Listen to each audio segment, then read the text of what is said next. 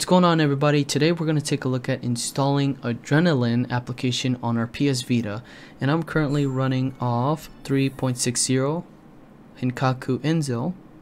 Let's take a look here real quick in system information. There we go. And unfortunately this app will not work for versions 3.71, 7.2 and 7.3, so you must downgrade if you're in either one of those in order for you to use this app. And this application is pretty cool because we can emulate our PSP games and also the PS1 games, and it makes your Vita almost a two-in-one device because you can use anything that's related to the PSP on your device, and it just brings up the whole XMB of the PSP, which is great. And so it's fairly simple to install this. Let's go ahead and get started by going into our Vita shell, and we're going to enable our FTP client. So let's press start and make sure your select button is enabled to FTP. Press select, and now we're going to go onto our desktop and open up our FTP client. Let's use the quick connect up here. Hit OK, and now we're ready to transfer some files. So go to the first link in the description and that'll take you to github.com, and here's 6.61 Adrenaline version 6.9, and we're going to download this VPK. Click on that. Now we're going to show in our folder. Perfect. And we're going to copy this VPK into our UXO folder. And I do have a VPK folder. This is where I keep all of my VPKs, and I'm just going to drag that in there. So now we're going to go back on our Vita. Let's get out of here. And sorry, I accidentally pressed the home button. So let's go into our UXO and go to the VPK folder, find that file. Here's adrenaline.vpk, press X. Do you want to install this package? Hit yes. And would you like to continue to install or continue the install? Would you like to continue the install? There we go. That's how you say it. Press X to install.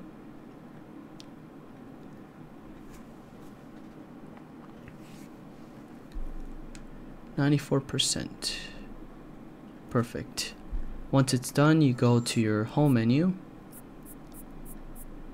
and there is Adrenaline ready to go. Let's open that up. The following application will close. Vita shell. Hit OK. And it is going to do that. Just open it back up. If you press and hold the PS button when you play PlayStation format software, a quick menu appears and you can change settings. So now it says press X to install the PSP 6.61 firmware on your memory card. And it is cut up on the top here of the video. Unfortunately, I can't do anything about that. Let's press X. Loading 661.pbp cannot find. So it looks like we got an error. It says to exit, please hold the PS button, open settings, and select exit. PSP Emulator application. So let's hold the PS button. Go to our settings, and we're going to exit the Adrenaline application by going to this option here, exit PSP Emu application. Perfect. So we're going to go back on our Vita shell and download the 6.61 firmware and get it installed.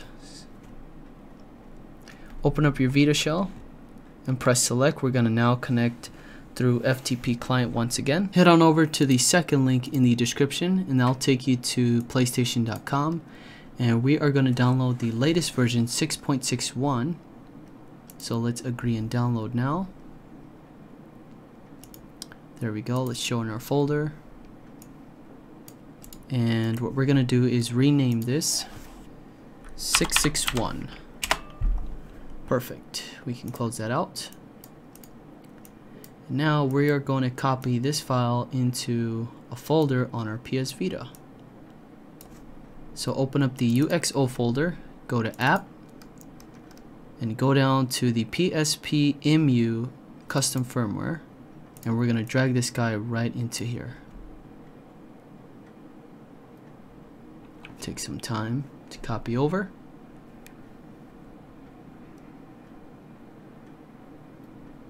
And there we go. And that's how it should look. Once you got that all copied over, we can now exit this and go back on our PS Vita. Let's press circle to cancel, and we're gonna go back to our Adrenaline app. Let's open it up, hit OK. Alright, so let's press X to install the 6.61 firmware. Very nice, so it's loading, it says OK, creating directories.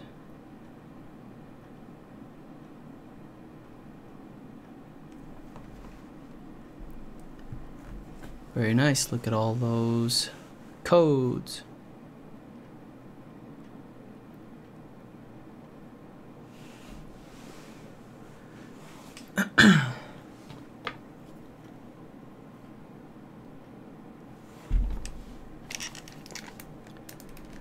So the firmware has been installed successfully. Press X to boot the PSP XMB. Let's press X.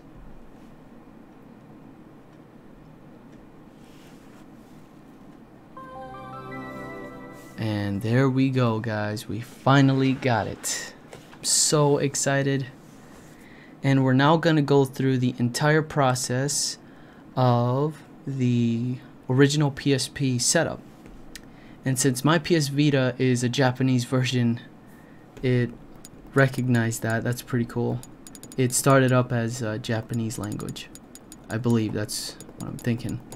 So let's get English selected. Yeah, it did. That's kind of cool. And let's do Central Standard Time. Or Chicago, right? Oh, here we go. Central Standard Time. Set the time and date. We're looking good there. And we'll change that later. Press the O button to complete the initial setup. And there we go, guys. We finally have Adrenaline running. And it looks damn good. Look at that. That is so awesome. Let's go to our system settings. Oh yeah, I gotta press O instead of X. And there we go. We have 6.61 Adrenaline dash 6.9. That's awesome. So you press select and we have the Adrenaline VSH menu. And we do have a overclock, which is nice. And we have the recovery menu, which is pretty cool. There we go. And this is where we can enable some plugins for our PSP app here. Advance. Oh man, I'm so excited. So let's exit out of here. And there is a nice little menu for the Adrenaline app. I'll show you here real quick. So if you hold the PS button, the home button, you're gonna get this Adrenaline settings, and I guess it's not showing up here. Let me do that one more time. So yeah, it looks like it's not showing the settings. Oh, there we go. Unfortunately, you can't see the home window.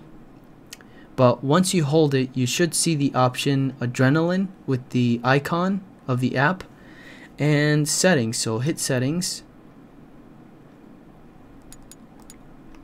Whoops. Sorry guys, I'm not sure why it's not working. So yeah, there's the Adrenaline menu. We have enter standby mode, open official settings, exit the application, exit Adrenaline menu. And if you hit the L and R triggers, or your left and right buttons on the top, you can go to your save states and the adrenaline menu, which is nice. You can go to your settings and there's a ton of different options here. Here's graphics filtering, smooth graphics, filter color, screen scale, etc. and etc. Oh, and here's our memory stick location, and that's where we're gonna install some of our PS1 games and PSP games. Perfect. And that's what we're gonna do next. Here's our about menu, or about section. 6.61 adrenaline dash 6.9 by the flow. So let's go back. Let's hit that one more time. Let's go to the settings, go to main menu, sorry, and exit the application. So we want to go to Vita shell, press select to open up the FTP client, and we're going to go to our desktop here. Open up your FileZilla or FTP client and quick connect. Perfect. So now we're going to go under the UXO folder and find the PSP emu, sorry. And here we're going to create a directory called game. In this directory, we're going to copy all of our PS1 games.